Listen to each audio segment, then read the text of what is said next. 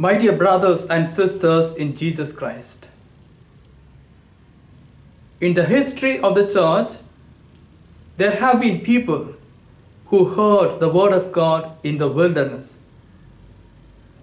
Benedict, for example, heard the word of God at Subiaco and later on at Monte Cassino.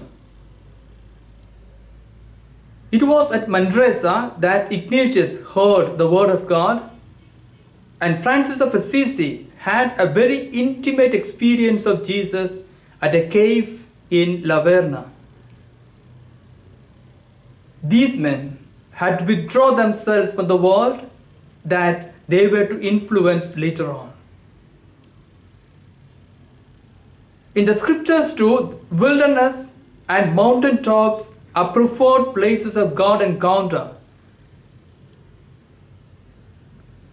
The book of Exodus, chapter 3, verses 1 and 2 tell us that the angel of the Lord appeared to Moses by means of a flame of fire on Horeb, the mountain of God at the west side of the wilderness. It is again at Horeb, hidden in a cave, that prophet Elijah recognized God in the gentle whisper of a breeze. 1 Kings chapter 19 verse 12.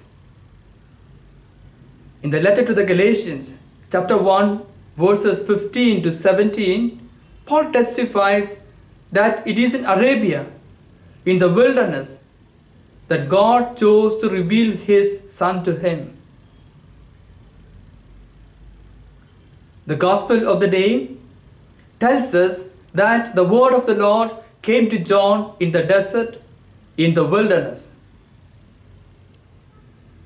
Today, we too hear a voice shouting in the wilderness, "Prepare the way of the Lord. Make His paths straight. The valleys will be filled and the mountains and hills made low. Everything crooked will be made straight and the rough paths made smooth." Preparing the way is not easy. It takes time. It takes a lot of hard work. And maybe it is good to ask who would be interested in preparing the way. The answer, I believe, would be, first of all, one who is convinced of the need of the way. Secondly, one who is unhappy with the present condition or state of the way. Thirdly, one who is also concerned about all the others who might use the way.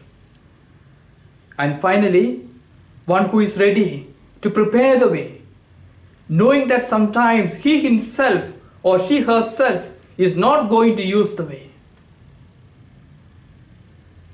Yes, dear friends, a voice cries out today in my ears and in your ears, crying out to us, repent. Prepare the way for God to come down to earth, for His glory to be revealed, and more, so that we can walk towards God. Prepare the way of the Lord, and the way of the Lord is the way of holiness. How shall we prepare this straight and holy way? Cutting down mountains, mountains of pride, filling up the valleys with what? With love, charity, deeds of mercy and kindness. Straighten the winding way, the crooked way, by choosing to live a life of integrity and honesty, avoiding all forms of hypocrisy. Smoothen the rough road by removing from our lives anger, hatred, jealousy, and all other such vices. May the Lord help us to prepare our hearts this Advent by His word and by His Spirit. May He help us to bring down our high and proud thoughts. May He help us to soften and straighten our rugged and crooked hearts. And may He remove from our lives every hindrance, so that we may be ready to carry out His will on earth. Amen.